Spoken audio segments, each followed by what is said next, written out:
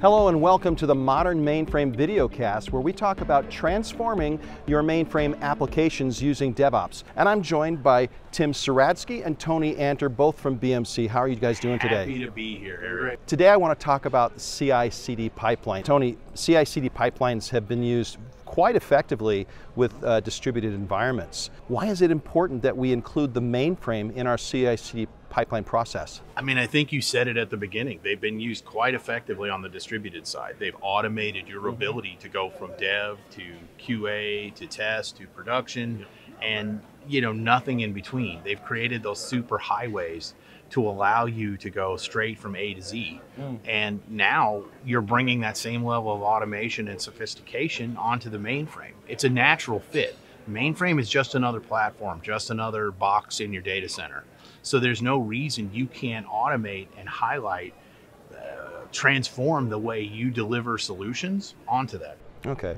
So Tim, what are some of the special challenges that might come about when you're doing CI/CD for the mainframe? The first thing you have to remember is the mainframe is an automation platform in and of itself. That's what the mainframe does. That's what its reason for being is. It's one of the best mainframe or automation platforms going.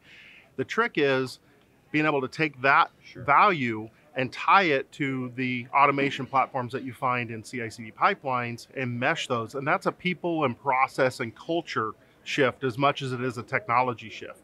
And being able to expose those capabilities in a graceful way. That's why we focused on building things like RESTful APIs and webhooks, the connectivity tissue of DevOps, and working with the community on being able to pull that together versus trying to create everything for ourselves and offer it as a complete solution. DevOps is a community that works best together, and by taking advantage of all the strengths of all of that, taking that message and building that into the mainframe culture is really showing huge benefits. So what are some of the strategies that you've recommended to your clients for CI/CD adoption for the mainframe? Understand what it is you're trying to accomplish, have a very clear picture of that, modernize the developer experience that you ask your developers to work in. You've got to give them the base framework to be able to work with it, and then to start to chip away at some of the things that have been built up over the years from a cultural standpoint, because the mainframe's a fail never environment. So we've built a lot of strict structure into it. So things like source code automation and being able to manage your source code in a more graceful way with parallel development, putting testing practices in place that allow you ultimately then to automate the routine testing so that your people can focus on really what counts, which is the quality, but some of the really tough problems. You fix a lot of where the constraints are, you fix the problems, and that frees you up to then focus on more problems. And it's a phased approach over time, because everybody's on a journey and everybody's at a different point in that journey. You can't come in with a one-size-fits-all solution in this space. It just doesn't work. It's going to be different for everybody, and everybody's at a different stage of where they're at. So you have to be able to meet people where they are. Well, Tony, right before you came to BMC as a DevOps evangelist, you were working for a Fortune 100 credit card company doing this very thing. So what are some of the strategies that you employed there at that organization? I think that Tim hit it on the head when he talked about people, process, and culture. If you don't change that, if you don't get that groundswell of adoption, that explorer mentality, then it's going to be a very rough road.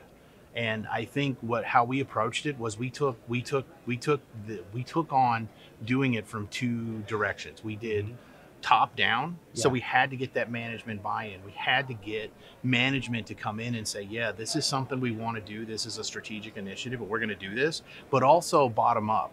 We didn't want to just push this onto our developers and push this onto the teams and force them kicking and screaming into something. So we took that, hey, let's get some pilot teams, let's get some passionate explorers, let's get them involved and get them excited about what we're doing, and then have that groundswell while at the same time have that mandate from on high that said, this is the strategic direction we're going to go. And by approaching it from both directions, we were really able to gain a lot of ground quickly, a lot quicker than, I'll be honest, I expected it to go.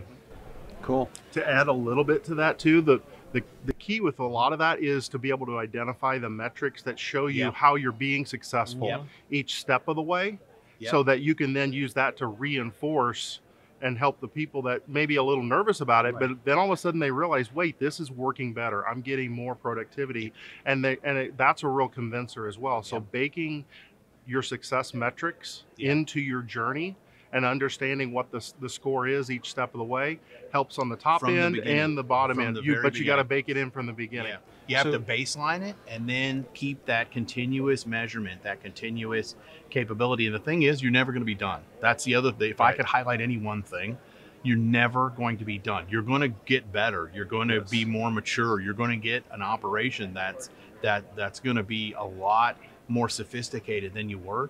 But as soon as you feel like you're done, that's when you need to go back to the beginning and make sure and keep tuning, keep working, keep whatever. It's never going to stop. So Tim, take us home on this discussion. Where does automation fit into this whole process of CI/CD pipelines that include the mainframe? Sure. So what you have to think about with automation is it's a more reliable, time-saving mechanism to be able to handle the routine things. Exceptions, you want to put quality gates in place that are automated, but it can flag if there's a problem that you can have the man jump in and deal with the problem. But if there's no flags, if there's no problems, then you want that to flow through as rapidly as possible. There's no physical way to do things like some of the companies that you'll hear talk here about rolling 6,000 changes a day into production by having anything but automated processes. You can't physically do it, but you can't, in a mainframe sense, fail never. You can't, in a mainframe sense, allow that to happen without automated quality, automated testing, and so on. So you have to look at each part of that and devise the ways to automate it. You can't start from zero and go full bore into, oh, I'm going to automate my entire factory day one. You have to automate bit by bit, piece by piece at the constraints. And you know, that's why the whole DevOps strategy really works, because you're building the connective tissues as you go. So you're building the APIs and the webhooks that allow the best of breed products to work together, and then you can incrementally grow that. And that's really why automation is, it's sort of like, you know, saying, hey, I got to learn to drive to win the Indy 500. Yeah, you do. You know, there's certain core skills. The Indy 500 isn't just about driving, but it's a core skill. It's just like this. A transformation like that is the definition of agility. You start with small iterative changes and you build on that. You start with your pipeline, and then to Tim's point, you put in scanning, you put in automated testing, and you're not going to be 100% code coverage day one. You're going to be probably 5% code coverage day one. But you build on that. You iteratively get better as you go along until you get it. And you should be automating everything. If you're going into this with the idea that I'm going to put a bunch of manual checks in place, then frankly, you're wasting your time. You need to put those checks in place, and when you figure out that they're no longer needed or you feel comfortable, remove them, remove them and automate everything. Automate testing, scanning, change management, compliance, security. It's all there.